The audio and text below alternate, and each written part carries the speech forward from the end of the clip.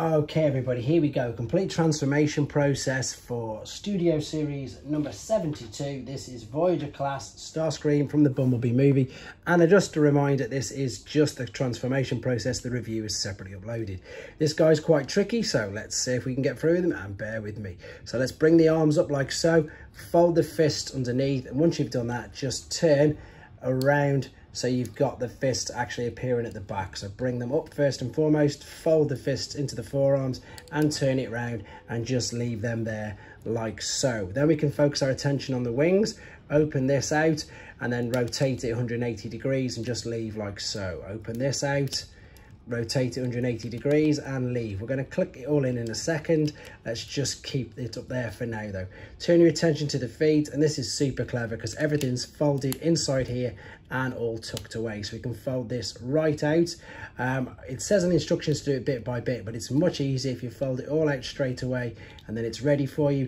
Then you can tuck the foot away. We're going to do the same on this side, so fold this all the way out. I'm folding out all these little parts here as well, which you can see, and folding it over like so. Tuck the foot away, and then what happens is when you turn the feet to face each other like that, what you've got is these large tabs that are going to just now, as you bring this in, see this large tab there? As you bring this in, it will, that way it will fit into the position there on the side of the leg, and it'll just pretty much lie all flush. So we can do the same on this side, fold it all the way over, and once we turn them to face each other, you can see that that's going to line up now quite easily. Let's go to the midsection, fold these bits, click them in, and fold this red part down. If it was indeed up, fold it down. Then you're going to take the cockpit part, fold this all the way up, and we're going to separate now. And what we're looking to do is get these wings to just pass over what are the hips there. As you do that, everything else is going to sort of come through now. So you can separate these here, which hold onto the nose cone, bring the nose cone up and click that into position, fold these forwards, and now it's a case of bringing this head all the way back, and it's going to sit underneath there. What we need to do though now is line a lot of things up. So before we click all this together, we're going to take what were the shoulders, separate them here. You can see there where they're attached. This is actually quite tricky, and it's sort of heart and mouth thing because you think you're going to break it, but it does separate off this. It will click off. He says, let's go around it. That's better. You can see where it's separated, and it really is stuck on for me, this one. It's a brand new toy though. There we go. So fold this in, fold it into this. It's going to come into position. Once they're like that, fold the fists back on themselves, and these fit slot nicely in between the red bits on the side there. Once they're there, bring this down just in front, and you know that you've got everything lined up.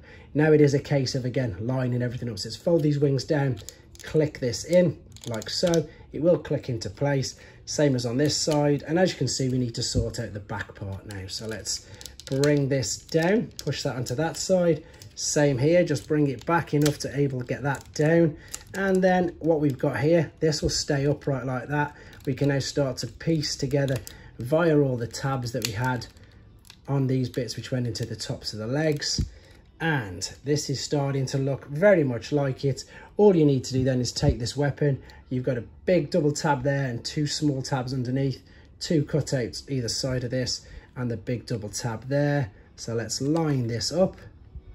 Oh, just click it together, that's better. Line them up, and then of course bring this in and slot that under there. Oh, I've just knocked it forward, so I'm just going to reposition it, and knocked it all off completely. Butterfingers at the end of the video, but let's line this up, pop it in, and click into position. So there is your Tetrajet version of movie Bumblebee Starscream.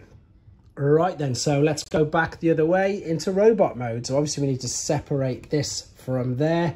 Then what we're going to do is we're going to separate this part here. Once you've done that, you can see everything's pretty much tucked into there. Let's move these legs out of the way. Let's open up these here just so we can then set free what of course are the arms.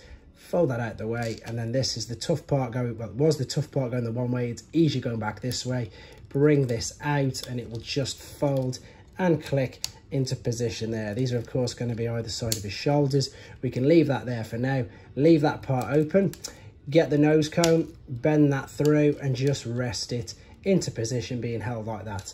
Then you can take the whole of this, bring it up and over and push this through the gap, bring this over, seat it on the top.